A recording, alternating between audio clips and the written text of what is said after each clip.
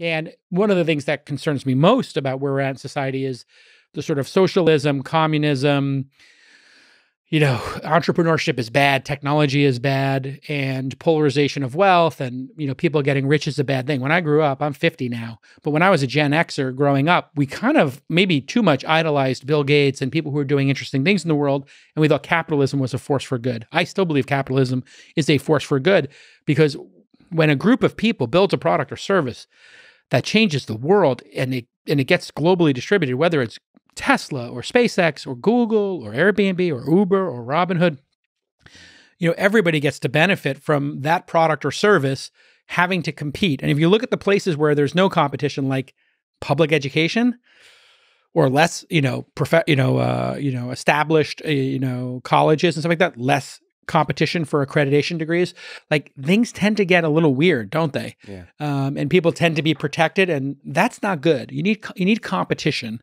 Doesn't mean that, people shouldn't have global health care. It doesn't mean that, we shouldn't have a safety net, but we need to keep capitalism vibrant, especially because China has now co-opted capitalism and created their own version of capitalism, which is communism with capitalism. It's like this weird operating system. Like, we still want to keep communism so we can take any of your gains at any time. Yes.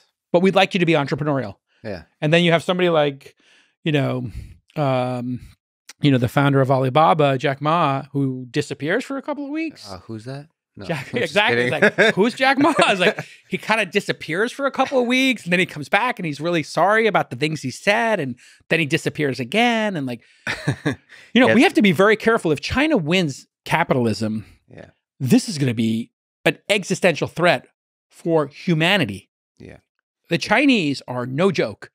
I mean, they are seriously focused, and they are picking the winners. It's a very weird system because it is, in fact, I don't know what you call it. Like communism and capitalism is such overloaded terms, but they do encourage entrepreneurship, but they do a good job of it. Oh, yes. But then they're like the surveillance thing, and they're controlling things in a way. Yep. It's weird because it seems to work really well for them in the short term. Yes, it's definitely got short-term benefits. So the question is like, how that gets distorted and becomes worse and worse and worse, which it potentially might be. And I think on, the entrepreneurial spirit, which you have a podcast all centered around the entrepreneurial spirit, it is one of the magical things that makes this country great. I don't know if money is deeply tied into that. I do get bothered by people, treating the word billionaire as if it's a bad word. Yeah. But in general, like all the hard things, all the difficult things we're going through in this country, it seems like the way out is going to be making the entrepreneur the hero of society, of like letting that young kid with a big dream and the guts to take the big risks and build something totally new, giving them a chance, and whatever that involves. I don't think it's about taxes. I don't think it's about like regulation, all that stuff. It's about us in just public discourse saying that kid, that guy, that girl, they're badasses. Like, encourage them to do it. We have to have people buy in to the fact that they have that opportunity. And I think one of the problems in society is there's a group of people who actually don't believe that they can succeed, or they don't believe, even more perniciously, that other people can. Yeah. And that's the group of people that I think are highly vocal, but a small group of people, which are generally people of incredible privilege, rich parents, white, city dwellers, liberals.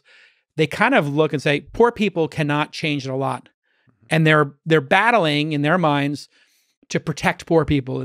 But they have this very weird patriarchal kind of approach to it, which is they think that they're not capable of changing their lot in life. And they're like, it's not possible. And then once in a while, I'll tweet something where I say, it's really incredible that every piece of knowledge you could possibly want is now available for free on YouTube. Mm-hmm. And every course from MIT and Harvard and Stanford is available on edX or Coursera. And all that information is there freely available. And you can take the lectures.